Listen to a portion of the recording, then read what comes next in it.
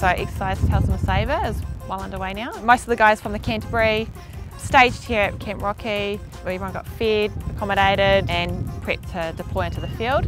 So the NSC, or the National Support Element, is there to liaise back to New Zealand and also to the guys out in the field. So for example, if we're wanting to get food or information back from New Zealand, it will come through us and then we'll direct it through. One of the ways we can get the goods out to the guys would be via the NH90. We just recently done a underslung to get tyres and gas canisters out to the guys out in the field. So this is the first time we have deployed the NH90 overseas, and we're conducting trials and development to get them around the South Pacific and around the world. So it's really exciting for us to be able to bring the NH90 to Australia and operate in such an exercise in that multinational coalition environment beside a lot of really exciting and high-tech equipment. So to get us to this point, we've done a lot of tests and evaluation, and we'll be continuing to refine those procedures. So each flight we'll go on, we'll be looking to take our lessons learned, adjust our procedures and apply them the following day.